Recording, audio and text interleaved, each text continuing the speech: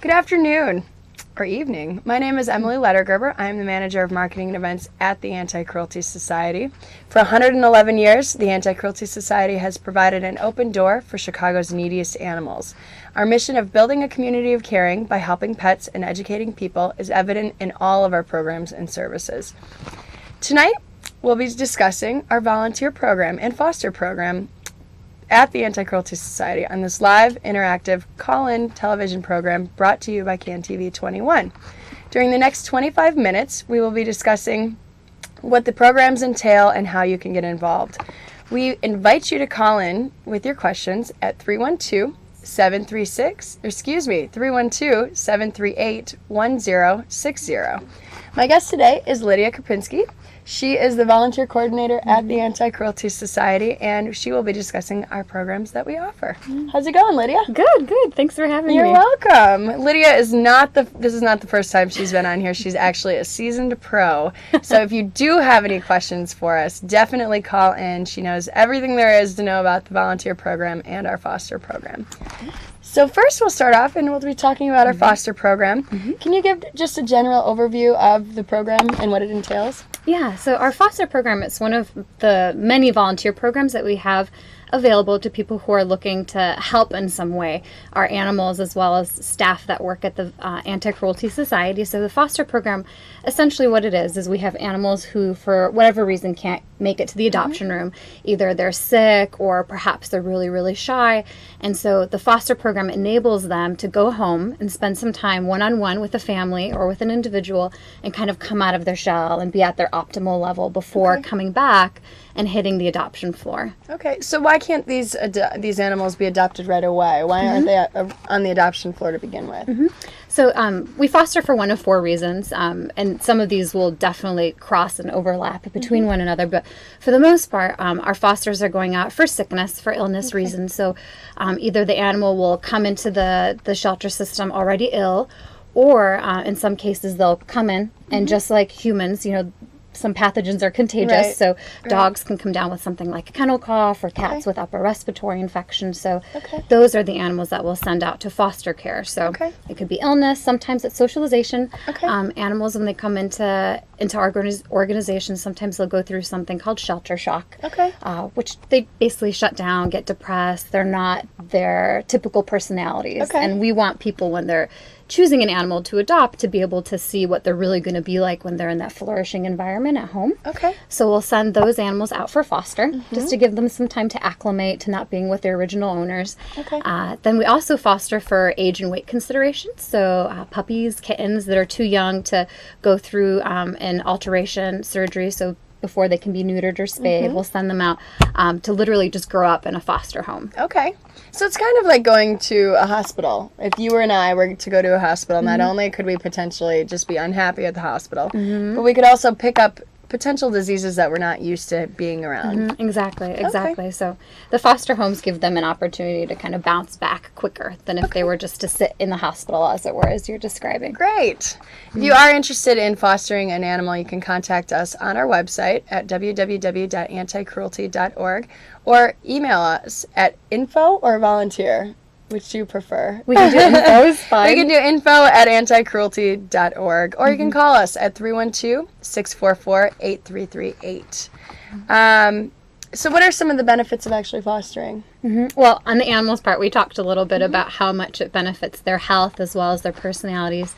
Another analogy we like to use is if you're sick and you have to go to work, you're not going to be able to get better as much as if you were at home and someone was feeding you chicken soup and just tending to your needs. So for the animals, there's a huge benefit there. But not just for the animals. I think that the foster parents get a lot out of it. We have some serial fosters, meaning that they always have one of our animals at home because they get a lot out of knowing that they're helping that specific animal, but also helping the organization as a whole. Because every time we get a foster animal, placed, we have more space to take another animal who is sick and perhaps waiting in a holding room, to be put in our rehabilitation center to be worked with and to be treated. So the families as well get a lot out of it, I think.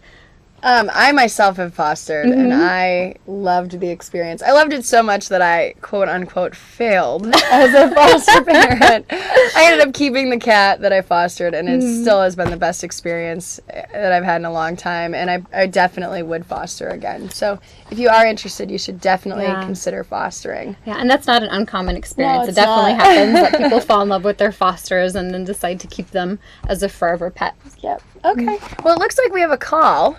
Hello, how are you today? Hi, good. Thanks for taking my call. My question is, if you already have a dog or a cat, can you still be a foster parent? Yes, that is a great question. Absolutely. We actually encourage, especially for fosters that are going out for social reasons, so perhaps they're shy. We know they came from a background where they had other animals that they were living with, so we know it's not a matter of them not getting along with other animals, but sometimes they need a chance to just kind of come out of their shell a little bit, especially for kittens and puppies who perhaps are coming in on their own and have never had another animal that they've interacted with. We like to have people foster them out who have animals at home.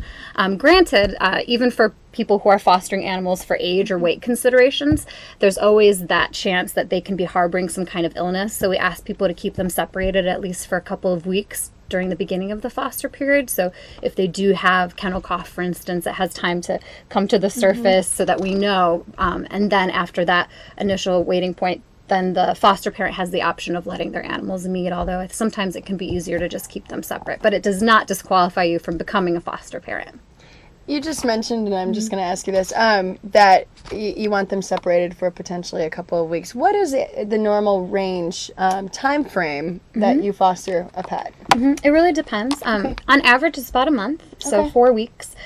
We have foster parents who can't perhaps commit to a full 4-week period because either they travel a lot for work or they know they'll be going out of town for some kind of recreational purpose. So, so they'll email us and say, hey, I have 2 weeks free. Do you have any animal who just needs socialization foster or something like that? So for the younger animals, sometimes it can go up to 2 months.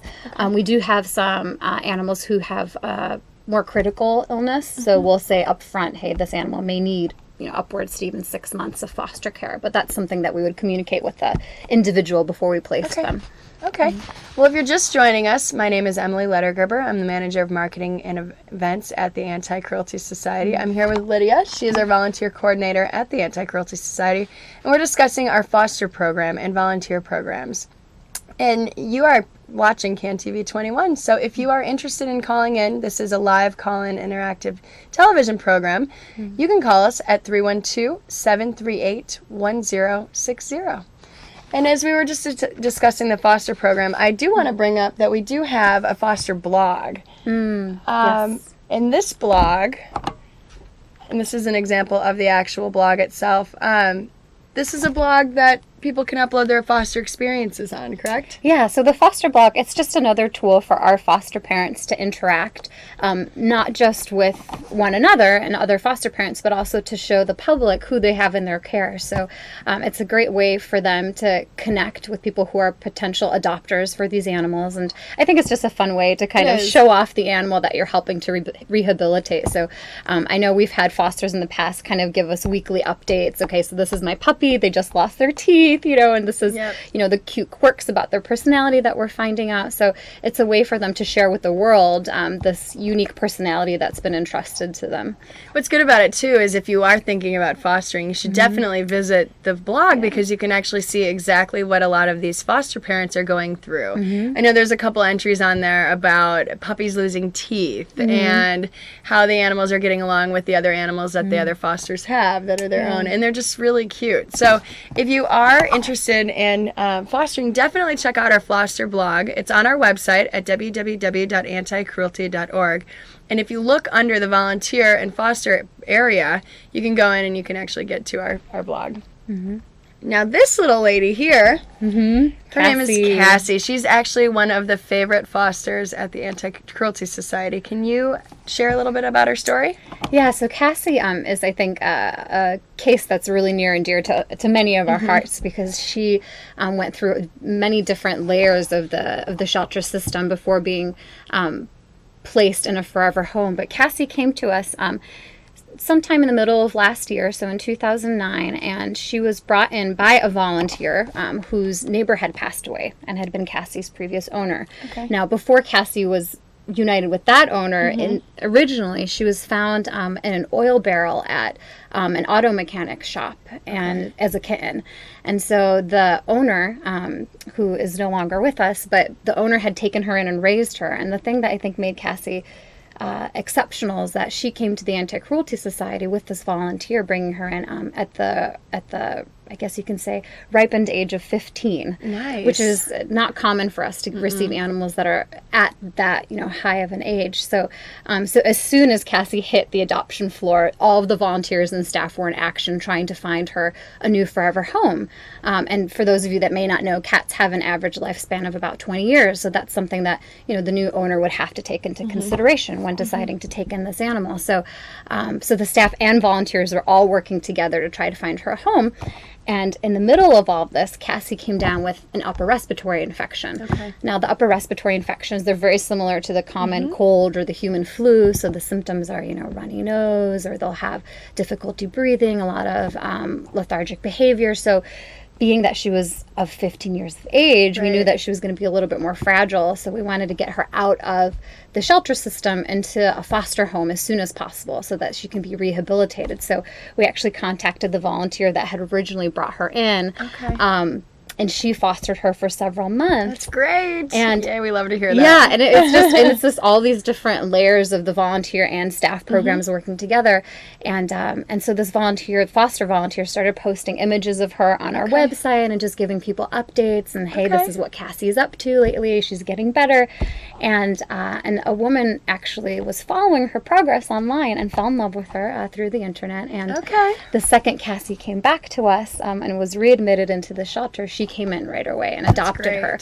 So I just love that story because, again, this was an exceptional animal, 15 years of age. We were really concerned that it would take a long time for her to find her new owner. But with the help of our volunteers and our staff and the foster blog, all these elements kind of worked together to find her a new home. So we're really excited about that. That's awesome. If you are interested in fostering, I can't say it enough, definitely visit our website at www.anticruelty.org or call us at 312-644-8338. Now, if you're just joining us, my name is Emily Lettergerber. I'm the manager of marketing and events at the Anti-Cruelty Society, and I'm here with Lydia. She is the volunteer coordinator at the Anti-Cruelty Society, and right now we're talking about our foster program. And this is just another cute little foster animal that has been at the shelter and has been fostered. And actually, Lydia, he was your foster, correct? Yeah, he was one of my fosters. I was laughing because this picture made its way on the slide, and I'm like, oh, that's Thor. I fostered him. So Thor was a Chihuahua that came into our shelter system and was immediately scooped up by one of our behaviorists because of socialization issues. So Thor was not fostered out initially because of health problems. It was more so because he was acting very shy, very skittish. He was a tiny, tiny Chihuahua, about this big, if you can see the size ratio there between me and that. So and I don't really have a lot of experience with Chihuahuas, but my husband does. So I decided to foster him for a weekend. And in the meantime, a friend of mine had been looking to add a new Chihuahua to her pet family. So we actually ended up fostering Thor for about 3 or 4 days and then handing him off to my friend. And she fostered him for a month. Really, it was like night and day. When he was rehabilitated, he was a whole new dog. He was confident. He had some skittishness before towards males. That was gone. Not acting in any way apprehensive around other dogs. So there was some huge progress made with him. And so my friend decided that he wasn't a good fit for her pet family. So we brought him back to the shelter, and he was adopted within a week and a half after this rehabilitation. This little guy is so cute. So Thor was a great success story as well. Exactly. So if you were thinking about fostering, definitely give us a call. We are here. This is a live call-in program. You can call us at 312-738-1060. But Lydia, I am going to ask you a few more questions about it. What is actually covered in the foster program? Do the parents have to pay for medical exams, food? What's included in that? So when someone decides to become a foster parent, the medical needs are covered by the shelter. When they're in foster care, even though they're not at our physical location, they're still considered part of our system. So anything like medicine, vet checks, visits for kennel cough or upper respiratory, just to see their progress, that's all things that we would cover. The only thing we ask for fosters to cover is the basic needs of the animal, like food, any toys or pet furniture such as beds or kennels. Those are the costs that we ask them to absorb, as well as a one-time licensing fee of $25, and that's just required by the state of Illinois. So if you're interested in fostering, I mean, I think that the benefits far outweigh the monetary commitment that you're making. And you can foster cats, you can foster dogs. This here is Scribbles. This here is... I love that picture. Yeah, look at her little smile. Our fosters just love fostering these pets. So if you have a preference, we can always find the perfect foster fit for you. Yes, definitely. And I mean, we have fosters that are very specific over who they're bringing in to their homes. It could be that you want just kittens, or you only want, dogs that are good with other dogs, or you only want socialization fosters. So really, there's so many animals to choose from in terms of animals that could use a little rehabilitation, that we're always looking for more people to join the program. So we really encourage you, if you're interested, to visit our website, www.anticruelty.org, and go through the services and programs page, and you'll find the foster program highlighted there. And you can actually download an application to become a foster parent straight off the website, and then email it straight to me. My email address is lkrupinski@anticruelty.org, or you can just drop it off in person. Well, thanks, Lydia. Yeah. Our foster program is very, very important to us, and if you are at all interested in us, definitely give us a call. Or if you have any questions, you can call us right now. This is a live call-in television show on CAN TV21. You can call us at 312-738-1060.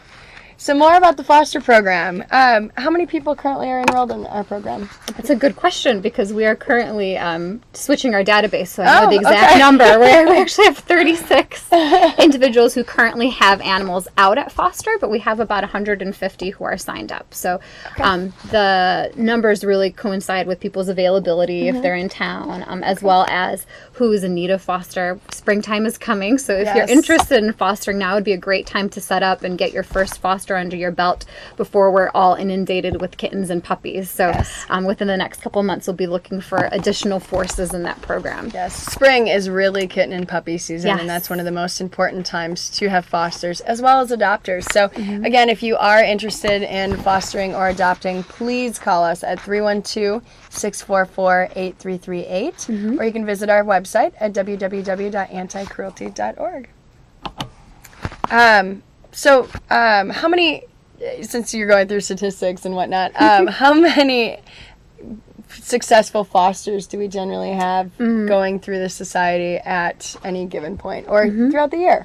I can't give you specific numbers of how many came out. We're still working on statistics from last year. There's a lot to absorb there, but I can tell you that 100% of all of our fosters were placed in homes last year. That's wonderful. So it was a 100% success rate. So animals that would go out either for a weekend or even months were all adopted either by their foster parents or brought back and successfully adopted through the shelter. And you just said how many pets, but again, how many people did you say? We have a core group of about 40 individuals who are always fostering. So those are serial fosters, where the second that an animal gets brought back to the shelter, they're taking another one home. But there's definitely a lot of people, especially in recent months, who have been fostering and adopting. So those sometimes fall off the foster list, because once they found that forever friend, they want to spend as much time with them as possible. And then in a year or so, they'll sometimes come back and foster once more. And another good thing, if you are actually interested in fostering, it might be your opportunity to, quote, try out a pet. If you don't know if you're ready to have a full-time pet, but you want to foster, this might be your opportunity to find that perfect pet, because you can actually help pets out while you're actually searching for your own perfect pet as well. And something too that I get a question a lot about in terms of, once you do get this foster home, how do you physically set up your space, especially if you have other animals? And it's actually pretty incredible, especially if you're doing kittens, since the season is upon us. Season is coming. It's a good one to talk about. But for kittens, I mean, all you need is even a bathroom, something small, especially for cats who are going into an apartment that's a little bit larger in size, or a house. It's actually better for them to be contained to a smaller space, so that they're not as they don't feel as much out of their comfort zone. Okay. For those of you who have had cats, you know very well that the second you move a piece of furniture, it stresses them out. So putting them in one small room can actually be really beneficial for their rehabilitation. So even if you don't have a lot of physical space in an apartment, you can still make a great foster home for kittens, especially. So what are the requirements if I were to want to foster? Yeah, so essentially you need to have landlord permission that you can have animals in your apartment. If you own or rent or, own a condo or own a house, that's a little bit different. You can give yourself permission. Hopefully the permission of everyone in your household. That's something too that we want to make sure. So we like to see who is living in the home. So if there's children, we want to know that so that we can make sure that the foster candidates are candidates who get along well with young children or little specifics like that. In addition, we mentioned the $25 foster licensing fee. So you absorb that cost just once, and then we actually pay that annually to renew your foster license. So it's just that one time. And then there's an application. So if you're interested, visit our website at www.anticruelty.org. Under the programs link, you'll see our foster program and some more details about it laid out there. We also have an article that talks a little more in depth about what fostering does for people and the animals. So if you're interested in applying, fill out the application and you can email it to us or drop it off directly at the shelter. Okay. And if you're just joining us, my name is Emily. I'm the manager of marketing and events at the Anti-Cruelty Society, and I'm here with Lydia. She is the volunteer coordinator at the Anti-Cruelty Society, and we are on TV21, a live interactive call-in television program where you can ask us any questions you possibly want to about the Anti-Cruelty Society, our foster program, or our volunteer program. So call us right now if you want to at 312-738-1060. So we've got not only foster programs, but we also have volunteer programs, correct? Yes. So we have upwards of 15 different volunteer programs at any given time at the Anti-Cruelty Society, and they're really key to the socialization of our animals. That is the number one goal of volunteers. So whether you are working with dogs or cats or some of our other animal populations that may be on site, what we're looking to do with the volunteers is give the animals some extra attention, some more interaction. There's been studies done that show that a shelter animal needs to have at least 15 minutes of socialization a day to be at their optimal personality level and to stay stress-free and healthy. So the volunteers help to implement that. And our animals do get over 15 minutes. Yes, yes, they definitely do. Our animals get so much love. It's unbelievable. And that's just by actually not even just our volunteers, but a lot of people. Staff as well. Staff and people who come over on their lunch breaks because they want to get away from their computers and enjoy their time with animals. So it's all those different elements coming together. But usually what I explain to new volunteers, especially at orientations, is we have about 600 to 800 animals in our care at any given time, and we only have 100 staff members to kind of meet those needs. So the volunteers fill a little bit of that extra time with their extra attention, and as well as the workers in the area that come. So thank you to everyone that comes to visit us on their lunch breaks. But if you are doing that, you may be a great candidate to become part of our volunteer program, and we give you the extra tools and training to be able to take that commitment that you're already making to the Anti-Cruelty Society a step further towards working with specific populations and having specific goals set on what you're doing when you're at the shelter. Absolutely. And here are a few more images of just how much the volunteers just love the animals there. So these are just a few snippets of everything you can possibly do at this society in our volunteer program.